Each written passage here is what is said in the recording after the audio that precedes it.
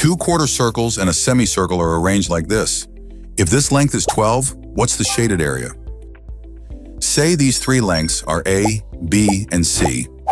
B and C together make up this total length, so their sum must be 12. This length, C, equals the sum of A and B.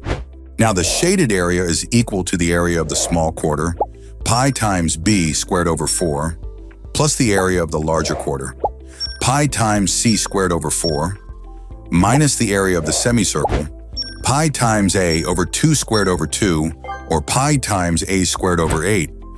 Substituting the value of A as C minus B, expanding, and solving it gives us this equation.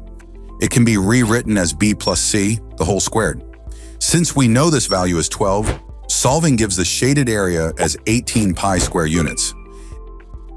At Cuemath, we guide kids to think logically, connect ideas, and solve problems confidently, making them math fit.